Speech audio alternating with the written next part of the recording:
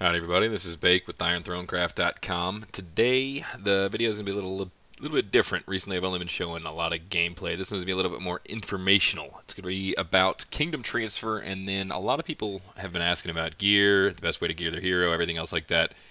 Guard captain, da-da-da-da-da. Majestic gear is the way to go. It's not a coincidence that they just released these new packs that have a whole bunch of Majestic gear in them. So in this video what I'm going to do is I bought all the Majestic packs for all those Majestic chests. I'm going to open those up, see what we get out of those, and then I'm going to show you how many pieces you actually get or can get if you get lucky crafting. I got fairly lucky crafting, as we'll see in a second. But there's also this reward that goes along with it, this Gold Rush reward. So if this is only buying the Majestic packs, if you only buy the Majestic packs, you see there, grade 6, you get an additional 300 chests on top of all the other stuff. So you claim all those rewards, and then we're going to go in, we're going to open up the Majestic chests, and we're going to see what we actually get out of all those chests. It ends up being around 2,100 chests. I had some materials going into this, but there weren't a ton of them, the important ones. You know, I had a lot of yellow of the other ones that are less important. And so I'm going to show you how this is much more, because it costs 90 bucks to buy all of the packs, I think. Yeah, $90 to buy all the packs. So basically that's the equivalent of one Majestic piece if you just buy a Majestic piece. If you buy these packs, we'll show you. But before that, we're going to get into new thing. Kingdom Transfer has finally been released. Kingdom Transfer is something everybody's been asking for quite a while. Everybody knows about it, and now you're going to be able to buy teleports that will teleport you permanently to another kingdom. You see everybody level 6 or higher can use it. It looks like it's going to be a pack-only item. You're going to have to buy it from the package shop. I don't know how much they're going to cost. I don't know if it's going to be $100 per port. We'll get into that more in a second, though, because that cost is going to come into play here. So you can't transfer to every kingdom, and there are quite a bit of restrictions placed on this. So it's not just going to be the free-for-all that a lot of people are hoping for. Also, as you can see, whoever's taking these screenshots for Netmarble's official forum is in current kingdom number 17. So watch out, guys. You got to spy. There's that. Number 2, you can't transfer to existing kingdoms that aren't available to transfer to. Also, look at this. You can only bring 1 billion of each resource. See that? Resource capacity limit, 1 billion of each resource. That is a huge thing, because you also cannot bring all of your resource items. You have to use all of your resource items, and then you can only bring a maximum amount of 1 billion resources. That's not going to be a problem for everybody. That is going to be a huge problem for some people. You also cannot transfer where you would be ranked first in estimated power. So if your alliance wants to go and just move to a new kingdom and crush it, you can't do that if you're going to have the number 1 guy there. If you're the only person in, the biggest person in your kingdom, you can transfer, but there has to be somebody bigger in the place you're going to. So you folks don't have to worry about the Cetesses and the babies and everything else like that of the world teleporting into your kingdom and just making that their new shop, setting up shop there. Those are the 2 big restrictions. There are quite a few other restrictions. You can't be an alliance. So, like, you have to leave your alliance prior to moving over there. It's going to reset all your buffs and everything, or it's going to keep your buffs, actually. It's going to reset your other stuff. You can't reset your daily count on the steeples, which I was actually considering, depending how much those ports cost, is using that to teleport around and get more steeples. You can't do that. And then here's the thing. It's going by what your new rank in your new kingdom is going to be. So if you're going to be rank 2 in the kingdom in power, you're going to have to take 20 ports. So I don't know if it's going to be $100 a port or not, like other games of this genre. They used to be $100 a port. If it is, that's going to be $2,000 if you're going to be number 2. And then it just goes down. There's the chart up on the official forums that shows the exact port cost for everybody based upon what you're going to be. For the most part, it's not that many ports unless you're pretty big and you're going to be going into a kingdom that you're going to be one of the really, really big fish in. So a lot of you, like if your alliance wants to move or something, then it's going to just take a few ports for everybody in your alliance. But the biggest business aspect of this is that you cannot transfer if you are number 1 in power, if you're going to be number 1 in power. So you cannot transfer somewhere you're going to be the biggest person.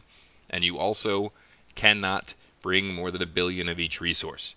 So you're like, everybody's got food. So if you want to move kingdoms, you're going to have to use all of those resources. Now let's get back into the Majestic gear. And this is going to be split up a little bit because I went on tilt whenever I got a couple purples in a row. So, opened up 2,100 Majestic chests. You see I got crafted diamonds, a whole bunch of them, and look at the blues in these. It looks like you see only 1 yellow, and you're like, what? But then you see the blues there, and like Darkness Guy got 45 blues. Majestic earrings, I got 2 yellow Majestic earrings. That's the difficult piece for Majestic, and so we're going to get into, I'm going to show you exactly how I craft these things in just a second. So keep in mind, that was $90 worth of Majestic chests right there for all of those materials. We go look at this. You see, as I said, I had a little bit there, but not much. And now what I'm going to do is I'm going to combine these up and just see how much I have of each one. So now I'm going to go up, and I've got 6 yellow Majestic earrings. Now you see those are the ones that I was low on, so I couldn't craft any Majestic going into this video, or I wouldn't craft any Majestic at a bad percentage. And moving forward, this is the one that's really short for me on the accessories. So now this is exactly how I craft my Majestic gear. Is what I'm going to do is I'm going to go in, and like I said, I combine all these pieces up. And then after I have everything combined up, everything's all yellow, I'm not going to craft at all yellow. That's absolutely not how I'm going to do it. I'm going to go look at my hero, and I'm going to see what pieces I need. So you see that I've got level 7 chest, 10 helm, 8 weapon, 7 offhand, and 8 accessory. Now what I want to do is I want to get up to level 10. That's how I've been enhancing stuff. My offhand should be level 10. I had a few beers, and I enhanced the wrong offhand recently, so I've got a level 3 offhand in my inventory that I don't really know what to do with. So there's that. You'll see that here in a second. So that was a costly error. But let's get into the actual crafting. First thing I'm going to do is I'm going to craft the earrings. And the earrings I'm always going to use a 70% craft. So you see I've got 3 yellows, and then I craft with that on the blue. And so that's what I'm going to do on the accessory every single time. Is I go and I select the blue piece on the hard one, and I craft with the blue every single time because it's a 70% chance. 80% chance if you use a purple there. Obviously 100 if you use a yellow, but you can get so many more crafts. If you've never seen my video on efficient crafting, go watch it. It goes through the math, and it tells you exactly why I'm doing it this way. So you see I got unlucky there, I got a purple, but I also went in and I even broke a yellow down to purple, and then one of the purples down to blue, so that I could keep crafting at this 70% chance, because I can craft so many more times.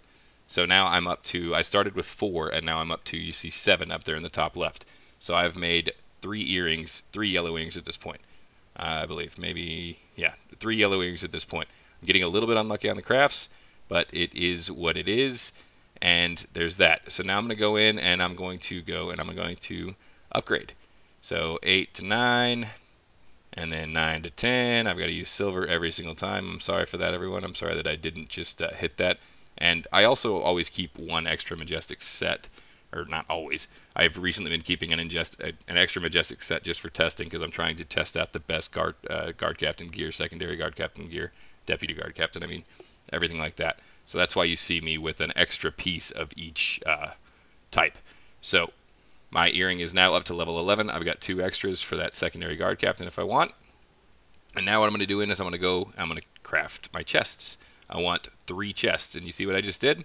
I broke those all down to purples, because I can craft so many more at 60% than I could at 100%. And as you can see, I sped up the video quite a bit. I'm not actually this fast in game. I got unlucky. I got a purple there.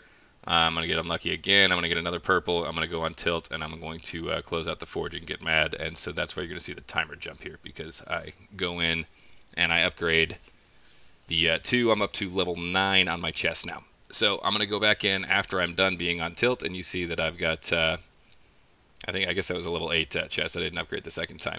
Now this is going at super speed, and what I'm doing is I'm crafting at 60% on the head, the chest, the weapon, and the offhand.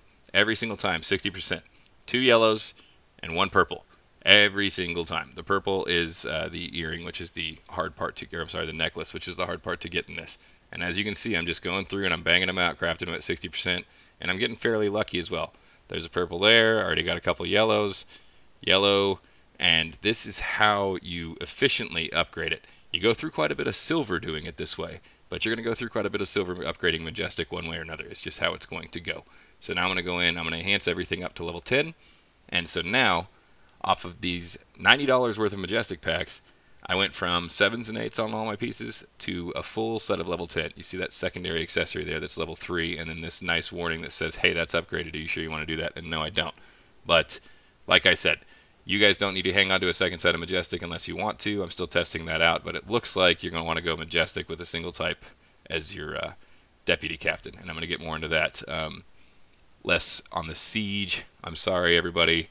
Siege doesn't seem to be the meta anymore. But I am testing at the moment, and I will get further into that with a video in the very near future, probably after the Blood Moon, if anybody hits me in the Blood Moon. If not, then I will do some testing in Kingdom 5 and kill a lot of my troops and figure out what's the best is. But I do know for a near certainty, almost 100% fact, that you're definitely going to want at least one set of Majestic upgraded very high. So that's why I'm going through this and I'm showing you exactly how you want to craft this Majestic and get your Majestic upgraded as quickly as possible. A full set of Majestic on your Guard Captain is basically the most important thing for you to do. Number 1 for defending your base, and number 2 for attacking once Preemptive Strike comes into play, which you guys have seen from some of my battle videos in the recent days and months. On that note, we will be doing some more battle videos, including testing on Guard Captain and Deputy Guard Captain gear, so stay tuned for that. Give me a like, give me a follow, leave a comment, let me know if you're going to use this new Kingdom transfer situation. If you are, where you're going to be going, or have you not even figured it out yet, start scouting that out. Thanks for watching, everybody. Really appreciate it, and expect a new video soon.